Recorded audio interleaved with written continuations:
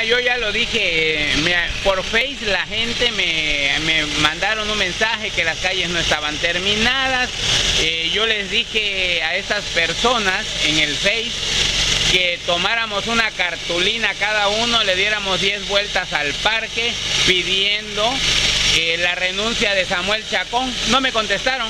Como siempre, la población de Tapachula, aunque esté afectada, es cobarde y es miedosa. Esperemos que algún día cambie. Bueno, yo creo que se equivocó. Todavía ahí con Omar tenemos un debate público sobre lo que es progreso, y es público, se lo digo a Omar acá a través de los medios de comunicación, no cerrado ni tomando café como él quiere. Me trató de retrógrada, Samuel Chacón me trató de terco y torpe, y veo que el terco y torpe es él, ¿sí? Tristemente. Pero la población de Tapachula, vuelvo, no dice nada, no hace nada, y los están afectando muy fuertemente, y no protesta la gente.